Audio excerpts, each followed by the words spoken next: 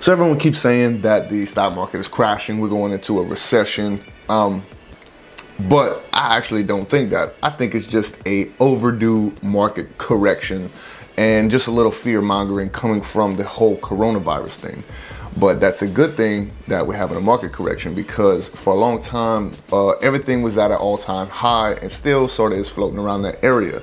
But now, a lot of the stocks that I've been looking at are on sale, and I just recently purchased a bunch of stocks, well, quite a few stocks, and I just added 2 new positions to the portfolio.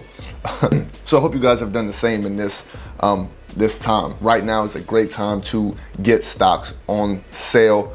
If it goes lower, I'm gonna continue to put more money into it. But anyway, guys, let's take a look at my Robinhood portfolio. Hey, what's up, guys? Welcome back to my channel. I am Michael Romero. For those who don't know me, I'm a small-time YouTuber, small-time investor, just trying to do some big things and help people out along the way. If you're new here, go ahead and hit that red subscribe button so you can join this family we got going on. Once again, thank you guys so much for getting me to 375 by today, which is March 1st. I definitely want to hit 450 subs by the end of March. So let's see if we can hit that. Also, guys, appreciate everything you guys have been doing for the channel. Go ahead and smash that like button for the YouTube algorithm, because it helps this channel as more than you guys know. Also, sorry if I sound a little weird this morning. I just woke up a couple minutes ago and I decided to get this video out of the way because I may be shooting 2 videos today. So anyway, guys, without any further ado, let's go ahead and jump into my phone so we can take a look at the portfolio and all the new positions I bought and just generally how it is doing. The total of my portfolio was $3,100. Should be a lot more than that, but we all know what's been going on with the coronavirus. So on the day as of yesterday, well, as of Friday, I was down $63 and I came up around 15 more bucks. On the week, I'm down 9.55%, which is $332.45, which is a major lick. As you can see, I'd be around 3,480 bucks if this wouldn't have fallen. But it's okay because I have been putting more money into these stocks that have been falling. Let's see. On the month, I'm down 11.14%, which is almost $400, which is crazy. I've never seen such a fast drop like this before in the years that I have been investing, which isn't too many, but this is an awesome learning experience for me and anyone else who is relatively new to the stock market. Let's see, over the past 3 months, I'm down $330.38. I'd be a lot closer to 4,000, but it's okay. So let's go ahead and take a look at all of these that I got going on here. So with Ford, I'm down almost $101. Well, actually $101, but I have a $7.50 dividend coming. What is it? March 2nd. I'm down 22% on here. I'm not worried about it. I do plan to add more to this, hopefully in the next couple weeks. Next, we have SPHD, and I reinvested the dividend in here, and I think I also bought, I bought 2 more. I reinvested the dividend and I bought another share of this at a much lower price, bringing my cost average down to $41.25. I'm down about 9%, which is $41.99. Let's see on the 1-year chart here. See, that just straight drop. I don't know. It's funny. It's not funny, but it makes me smile because I know that these are at great, awesome, they're good deals right now. And I wish I had more money to put into it, but unfortunately, we know how bills work, so we got to pay those first before we can do this. Next, we have MJ. I think, yes, I bought, no, I'm sorry, 1 new share of MJ at a lower price, bringing my dollar cost average down to $17.58. I'm down 20%, which is $78.76. Coca-Cola. Man, I just want to put so much money in all of these. But I have to do it in such a way. I decided to add a little bit more to different positions, but let's see. So I didn't buy anything with this, but I'm still up $2.29. And I do plan on reinvesting any of the dividends I get back into these, being that we can do the drip and the fractional shares. But I don't have drip enabled yet because I'm still, you know, having fun just punching it in myself. So next we have Bank of America. And Bank of America, I still own 7 shares. I didn't buy any new ones of this yet. I'm up $6.10, which is $3.13. Next we have AGNC, and I have a pending dividend for next month of $1.77 of this month actually. And I just recently, so I reinvested a dividend of $1.77, 76 cents. So I have a 0.09 of a share, and I'm still up on AGNC, 6.45%, which is $11.67. I don't know if I'm gonna be adding more money into this once I refund my account, but we shall see. Pfizer, PFE, I do have a dividend coming of $1.52. I did buy another share of this. I'm down $11.72. That's $6.55. I'm sorry, that's 6.55%. I don't know why I always do that. Market buy, yeah, I bought one at $36.32, February 18th. So that may have been a little bit before the dip, but it's okay. My dollar cost average is $35.76. Stag Industrial. I have a dividend coming up for 60 cents, which I will be reinvesting. I'm down $6.39, which is 3%, and I have 6.03 shares. And I did reinvest the dividend, $1.17. And I bought in a share at a much lower price of $30.25, but obviously it wasn't low enough to keep me positive, but it's okay. I did drop my dollar cost average down to $29.04. Next we got AT&T. And I did buy a share of AT&T at $36.71, and I also reinvested a dividend of $2.08. So I brought my dollar cost average down to $36.29. I am down $3.93, which is 1.79%. PSEC, Prospect Capital, let's see what we're working with, have a dividend of $1.87 coming up in March this month. I have 35.22 shares.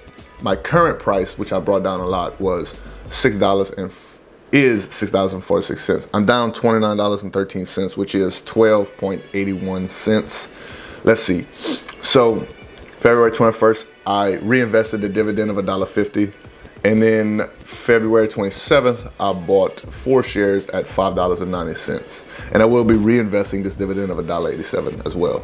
MPW, I did not buy any more of MPW. I still am up $16.75. That's that's 15.22%. I'm sorry guys, I'm still trying to wake up this morning. Next we have Verizon, which is a much newer position. I have 3 shares in Verizon. I'm down $15.93, which is $8.97%.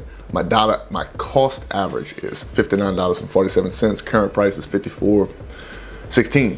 Let's see what it's done over the past year. You know, it's been down over the past year. Over the past 5 years, we've been going up pretty good. The 52-week low is $52.18. And as February 18th, I bought another share at $57.92. Next, we have Iberia Bank. I'm down $11.29. That's 15.87%.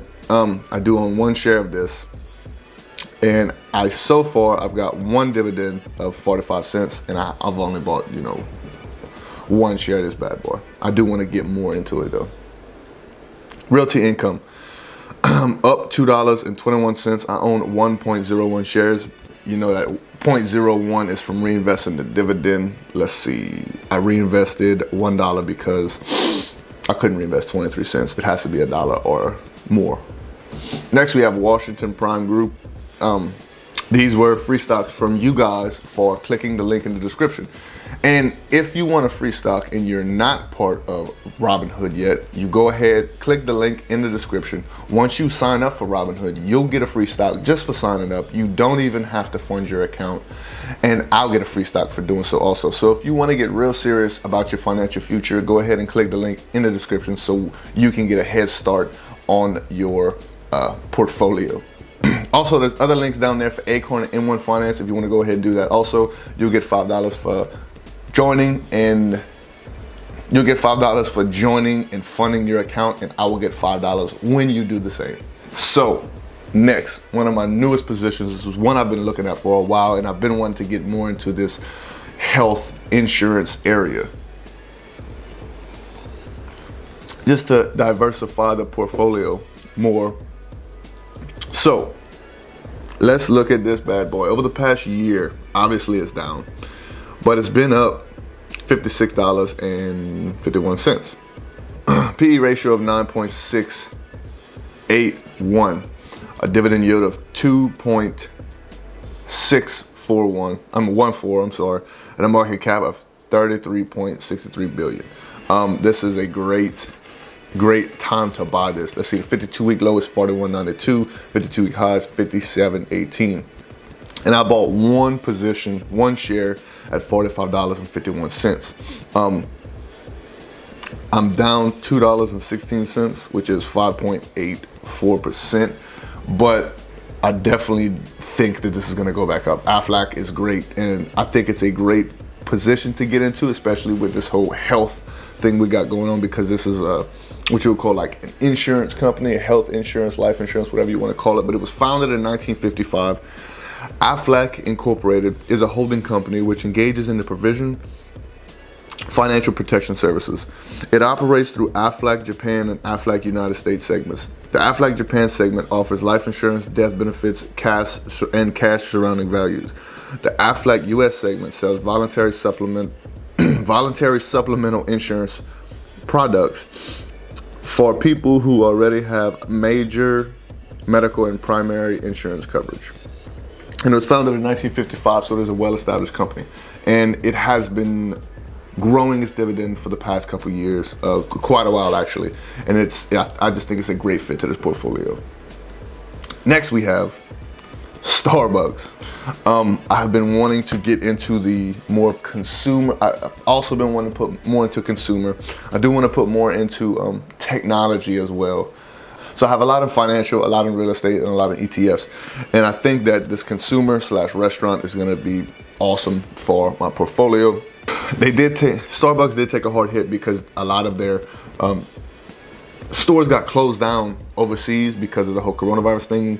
But they did release that they're opening some of their stores back up due to, I guess, falling rates in infection.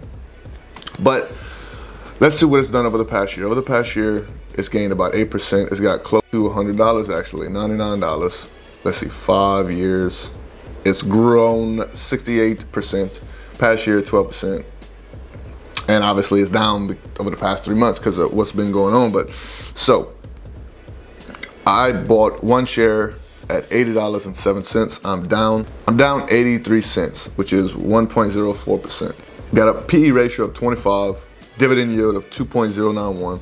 and a market cap of 94.68 billion, which is pretty great. But I definitely have been looking forward to adding new positions into my portfolio, and come next week, because I fund my account every Monday. So if the markets are going down next week still, and I find some more positions that I want to buy, I'm gonna do so. If not, I'm gonna continue to save my money in the cash area of my portfolio until I get enough to start adding different positions to my portfolio, or at least buying more than one share at a time. You know, I like trying different strategies out on my dividend investing account just to kind of see what works better for me, and to show you guys there's different ways of coming about, you know, strategizing your moves for your dividend investing or investing in general. But yeah, guys, so that's pretty much what I have going on with my portfolio. You know, I'm down 10%, 12%, 11%, almost 400 bucks. It'll be okay though, because I bought quite a few. Let's see, over the past, as you can see here, over the past 7 days, buy. I've bought quite a few shares in a lot of different things. Stuff I own in these 2 new positions. But I'm gonna go ahead and get out of this. Okay guys, let me know in the comments below what y'all are doing to your portfolio. Are y'all holding? Are y'all adding more cash to it? Are y'all adding more positions to it? Are y'all buying new positions or adding to positions you already own? Are you selling? I wanna know, what are you guys, what's the psychology behind your investing? Are you more prone to fear or not? So anyway, let me know in the comments below what you guys got going on with your portfolio. Also, if you haven't hit that red subscribe button, go ahead and do so. Hit that red subscribe button so you can join this little family we got going on here. And go ahead and smash that like button for the YouTube algorithm, because it really helps this channel more than you guys know. Once again, thanks for getting me to 375 by March 1st. Let's see if we can hit 450 by the end of March, or maybe even 500. We might shoot for the stars on this one. But anyway, guys, thank you so much for watching this video. I'm gonna get out of here. If you want to continue your journey to financial enlightenment with me, all you gotta do is click one of these videos. All right, guys, y'all have a great day.